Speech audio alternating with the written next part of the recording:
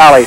Walls collapsed. There was a bowling alley. One whole side of the wall was collapsed. We could actually look in across the lanes, the bowling alley lanes, where the ceiling had collapsed on top of some of the lanes also. The bowling alley itself was intact on three sides, but as you came around to the side that had been affected by the earthquake, the whole side of the building had collapsed outward. The ceiling had collapsed down on top of the bowling lanes themselves, and ceiling debris was scattered throughout. Luckily, of course, because of the time of the earthquake when it hit, no one was in there bowling at 4:58 this morning. Other damage throughout the Yucca Valley and Joshua Tree area were cinder block walls collapsed, sides of buildings being braced up by the owner, some shifting of foundations. Now, Kate, was this can be considered a second earthquake? This would be considered a second earthquake. Why is that? And, well, because it's not in the same geographic location. Is this unusual, Doctor? Let her finish, okay? Yeah, I'm finished. It is unusual, but not that unusual, to have an earthquake, the change in strain that accompanies an earthquake on one fault, change the strain enough on a nearby fault to trigger it. Another example of that would be the Whittier Narrows earthquake, where the aftershock that happened a few days after the main shock was on a different fault. Are we going to suffer now from aftershocks from two different fault lines, or will it be double? We'll probably see aftershocks from both, right? Kate, this one was described... It was apparently not on the San Andreas, but it's not that far away. It's between 5 and 10 miles away. Is this going to trigger an alert for something? We will be to you on that. Kate, could you describe this as a shallow quake? In other words, it's not as deep, but higher up? We don't know what the depth was at this point. We don't have that information. It was mentioned to me that it was a shallow quake. That means it's upper to the surface. Almost all earthquakes in California are shallow by worldwide standards. The first quake. Now this one was... The first quake. Almost all of our quakes are within a few miles down to about 15 miles of this from the surface. Is it similar to the situation that existed in California when one quake... Well, that's another quake in terms of movement? You just moved it in there. And movement. Okay, well, we're going to, because this quake is close to the San Andreas, there's going to be information coming out about whether there's an alert level for the earthquake. We don't have that information at the moment. But that is an issue. But it's an issue because it's close to the San Andreas. What about the movement? The movement compared to the other one? We don't have the focal mechanism yet for this earthquake, so we don't know which direction the fault trend and how the motion. North or south? We don't know that. Right. I'm sorry, Dr. Hutton, to be clear on this alert situation. The alert comes from the state of California. Yeah, the alert will come from the state if there is one, and we don't have any information about it at this point.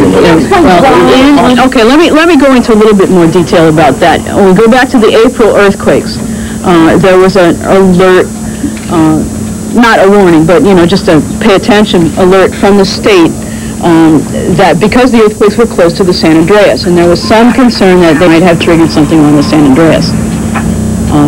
And because this one is also close to the San Andreas, I would expect them to do something like that this time. But we don't have any information at this point on the details of that. So this was significantly closer to the San Andreas than the first one, 448? It was closer to San Andreas than the one we had for this morning. How does it compare with the one in April? It's a similar distance from the San Andreas, but a different part of the San Andreas. This is the Big Bear Lake area as opposed to the Desert Hot Springs area. Is that a number of earthquakes in recent times here? Does that make significance? Does it have any significance with the fact that we've had two today? Okay, well, we don't really know the significance of this, but we do look at the long-term frequency of earthquakes, and there is the seismic cycle theory, where as you build up over the decades, years and decades prior to a great earthquake, there's an increased number of large shocks over the years and decades. Okay, so it doesn't mean that there's any immediate, but it means if you're a building planner or something, or an emergency planner, you would be concerned about it. Now, you study earthquakes, and suddenly you were in the middle of one here. What was your feeling as you felt that one at 8:08? Well, I was trying to hang on to the wall to get a better feeling for what the ground was doing. I was very conscious of all the microphones. Dr. Hutton, if indeed there was some kind of a triggering effect here where some kind of shock may have triggered one or both of these earthquakes today, is it significant that what was triggered was more than 7.0 in magnitude in both cases, or 7.0 and higher. Is the strength of these relevant in looking at the triggering effect here in terms of what could happen in the future? Well, the size of the larger the earthquake, the larger the rearrangement of the strain. The more strain is involved, the more the area is involved where the strain could change. Dr. Hutton, Bob trying to add you. Okay, here's some more information that's just being handed over. The same information that I just gave you.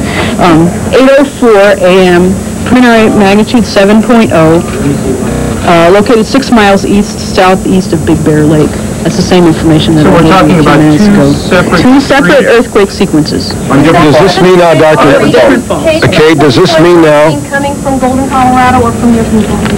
This information is from us, but it's very preliminary. When we get in the Golden number, we will go with it probably. Earlier today, the National Service calibrated it at a higher level than you here. Is that possible for this one as well?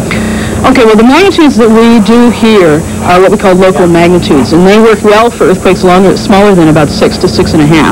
When we get up into the higher numbers, the so-called surface wave magnitude is usually better, and that's what the 7.4 was. Okay, so that's why as soon as we get the number from Golden, we will probably use it. Is there any indication that earthquakes could be moving in a general direction? Well, 2 earthquakes is not enough to determine a trend in Is there any indication yet about the length of this earthquake we have just experienced and how much that has to do with what its magnitude is? Okay, well, I can use the magnitude to tell you what the typical duration was for an earthquake of this size, and like the other one, it would be 10 to 15 seconds for the strong ground motion at the epicenter. And then when you get farther away, the waves become more rolling and longer, and with longer duration. So, I just thought something like it was a lot longer than that. Well, yeah, because we are 100 miles away, and the waves have had time to spread out in time, so they're not all concentrated in the I just talked to Colorado, and they've said that they've calibrated it at a 6.0. I'm getting this through my ears. No, that's the large aftershock that happened right after this. 6.0 was after the... Is there another unnamed fault?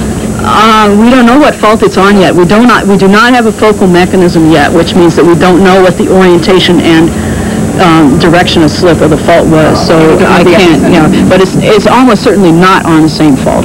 Hey, can you readdress the alert and have state and local officials in touch with you? And what would happen if they